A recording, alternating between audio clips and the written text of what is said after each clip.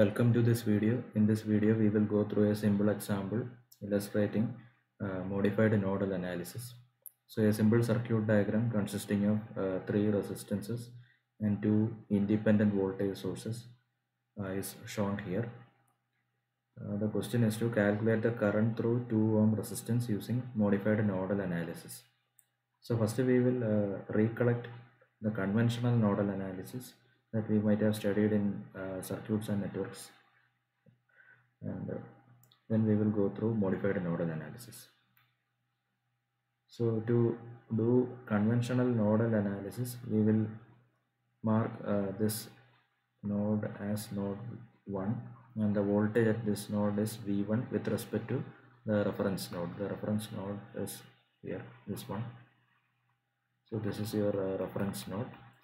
So the potential of node 1 with respect to the reference node is V1. That is an unknown quantity. Now we can write KCL at node 1. So if this current is I1, and the current through 2 ohm resistance is I1, and the current through this 4 ohm resistance is I2, and the current through this one is I3. So KCL is I1 plus I2 plus I3 equal to 0 at node 1.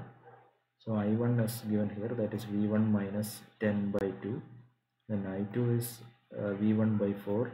I3 is V1 minus 12 by 4. That is equal to 0.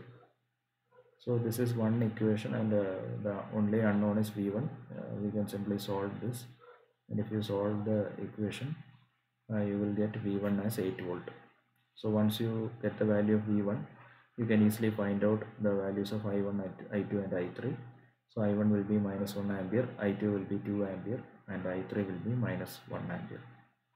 So I1 equal to minus 1 ampere means 1 ampere will be flowing this way. Since we have assumed the direction from right to left and we are getting a negative value, then the actual current flow will be from left to right. So these things you already know from your basic circuit analysis course. Now we will see modified nodal analysis to solve the same circuit. So in modified nodal analysis, we will do a systematic procedure which can be written as an algorithm, and a computer can easily do it. So the number of steps involved will be more compared to conventional nodal analysis, but this is a systematic procedure, and we can write an algorithm or a program to implement this using a digital computer. Okay, so here the major difference is for a junction between two elements is also taken as a node in modified nodal analysis. So this junction between 10 volt, this independent voltage source, and this resistance is marked as node 1, and this junction is marked as node 2.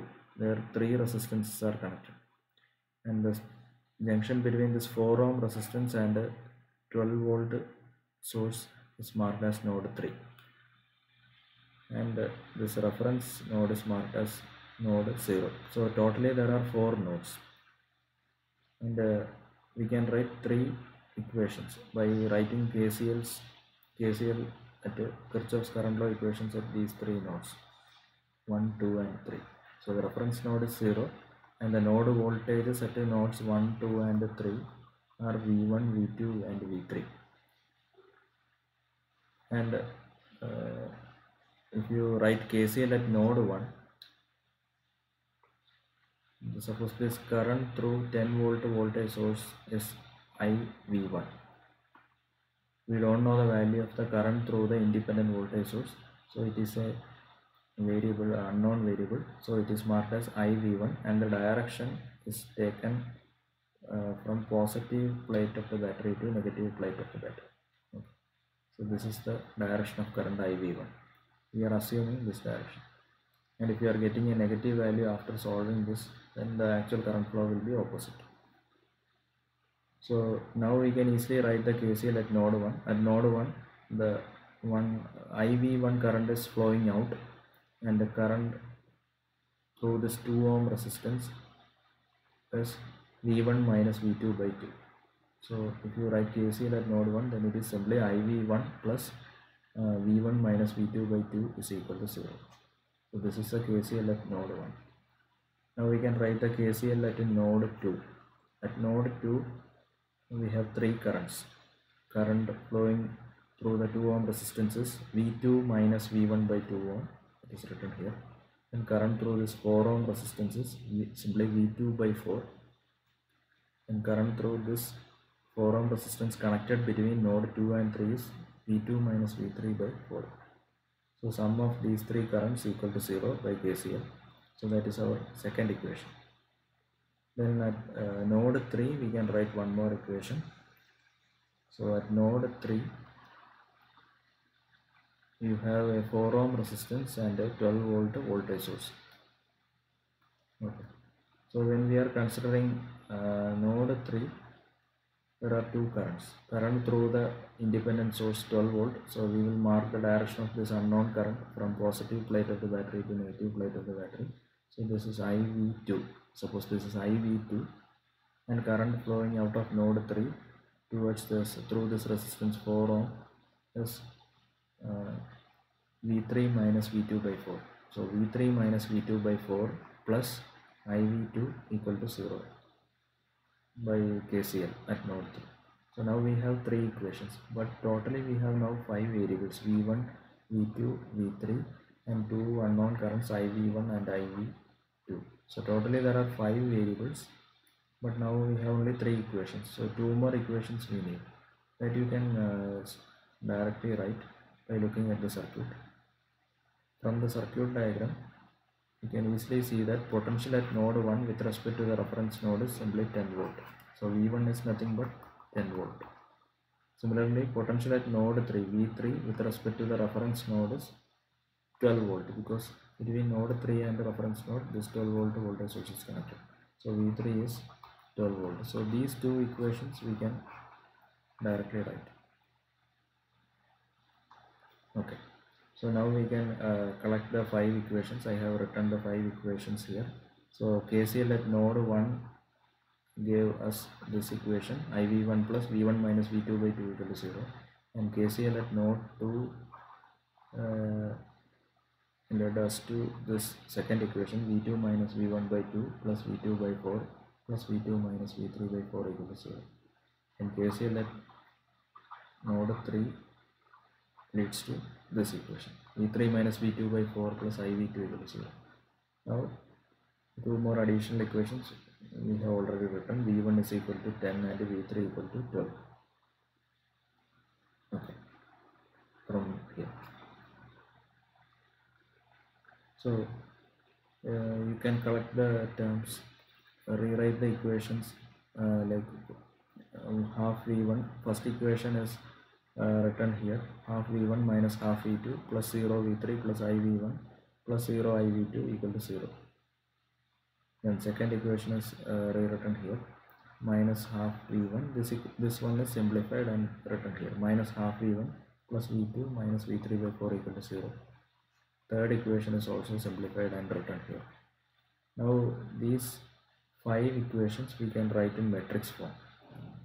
So a coefficient matrix A multiplied by a column vector consisting of these 5 variables V1, V2, V3, IV1, IV2 equal to a matrix, a column vector of constants. So if you fill these entries in this matrix based on the previous 5 equations, you will get a matrix like this. Okay, so this is your A matrix, and this column vector is, suppose, Z matrix, and this one is, or we can denote it as X. This is X, and this column vector is B. So it is an AX equal to B form, a linear system of equations. So there are 5 equations and 5 unknowns. So we can solve this using any software like MATLAB. So I will solve it using MATLAB here. So So the matrix A can be defined like this. A is equal to, within square brackets you write each row by row, and each row is separated by a semicolon. So the entries in the first row are half, minus half, 0, 1 and 0. Then put a semicolon, then write the second entries in the second row, then semicolon, entries in the third row, semicolon, fourth row, semicolon, fifth row. So that is A matrix. So the values are loaded into this variable A capital A. Now initialize the right hand side vector. Suppose that is B matrix. B is equal to, the right hand side is 0 0 0 0, first entry is 0 semicolon, second row is 0 semicolon, third row is 0 semicolon, fourth row is 10 volt semicolon, fifth row is 12. So B is also initialized. Then the solution X is equal to A/B. This is a command used to solve system of linear equations in MATLAB.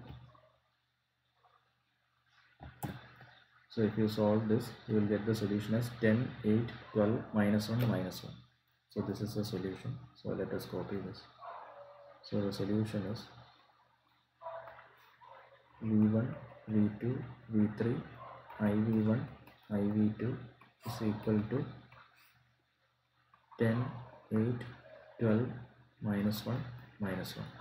So this is the same answer as we got in the previous conventional nodal analysis. In conventional nodal analysis also we got this node 2 voltage. There it was node 1. That voltage we got as 8 volt. So here also we are getting the same thing, and the current through these two branches we got it as minus 1. I1 is minus 1 and I3 is also minus 1. So same thing we will get here, but it is done with a different procedure. So this is how we solve a circuit consisting of only independent voltage sources using modified nodal analysis. So what is the purpose of doing this, and how to implement this in a digital computer? Those things we will study in the coming classes. Thank you.